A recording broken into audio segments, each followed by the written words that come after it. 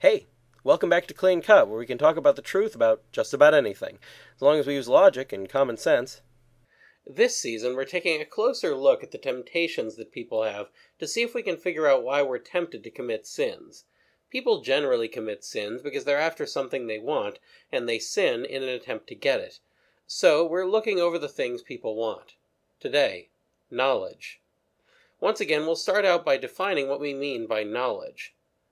Definition 1a. The fact or condition of knowing something with familiarity gained through experience or association. Now, of course, knowledge itself is an important thing for us to have. In fact, God said in the writings of the prophet Hosea, My people have been silent, because they had no knowledge. Because thou hast rejected knowledge, I will reject thee. Hosea 4:6a. So we should pursue knowledge, and in particular, truthful knowledge that helps us to grow in our understanding of God and His plan. However, there are certain kinds of knowledge that are much better to pursue than others. For the rest, brethren, whatsoever things are true, whatsoever modest, whatsoever just, whatsoever holy, whatsoever lovely, whatsoever of good fame, if there be any virtue, if any praise of discipline, think on these things. Philippians 4:8. There's even a type of knowledge that's specifically about being able to tell good from evil, wisdom. Give therefore to thy servant an understanding heart, to judge thy people, and discern between good and evil. For who shall be able to judge this people, thy people which is so numerous? And the word was pleasing to the Lord that Solomon had asked such a thing. And the Lord said to Solomon, Because thou hast asked this thing, and hast not asked for thyself long life or riches, nor the lives of thy enemies, but hast asked for thyself wisdom to discern judgment, behold, I have done for thee according to thy words. I have given thee a wise and understanding heart, insomuch that there hath been no one like thee before thee, nor shall arise after thee. 1 Kings 4:9-12. The recommendations of both wisdom and knowledge in the Scriptures, and the various means suggested for acquiring them, are numerous. Clearly, people were meant to learn, and God to teach. However, there are times when certain kinds of knowledge aren't meant to be known by us yet. The danger lies in becoming obsessed with gaining that knowledge, and being willing to sin to obtain it. And Saul said to his servants, Seek me a woman that hath a divining spirit, and I will go to her, and inquire by her. And his servants said to him, There is a woman that hath a divining spirit at Endor.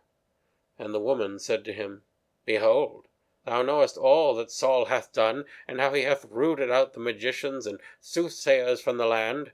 Why then dost thou lay a snare for my life, to cause me to be put to death? And Saul swore unto her by the Lord, saying, As the Lord liveth, there shall no evil happen to thee for this thing. 1 Samuel 28:7, 9, and 10.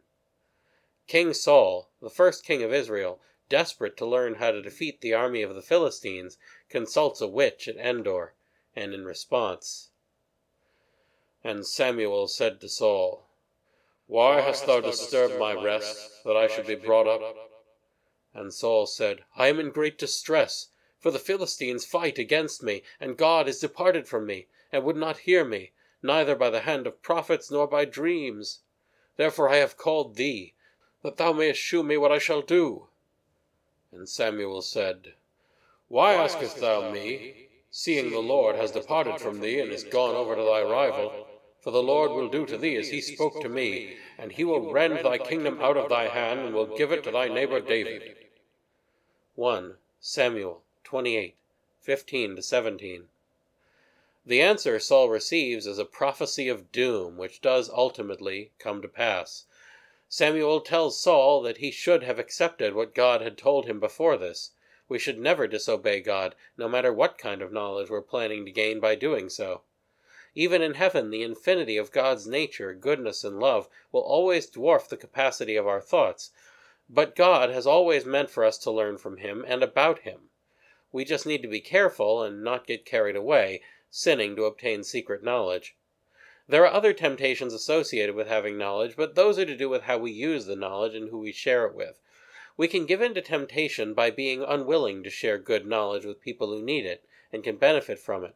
Or we can give in by being too eager to share dangerous knowledge with people who have no right to it and will only use it for evil, like telling a Nazi soldier where the Jews are hiding.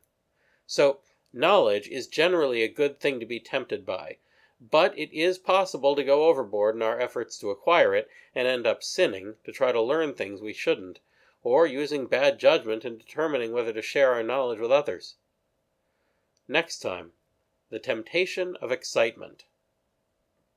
That's all for now, so keep asking questions, and thanks for watching.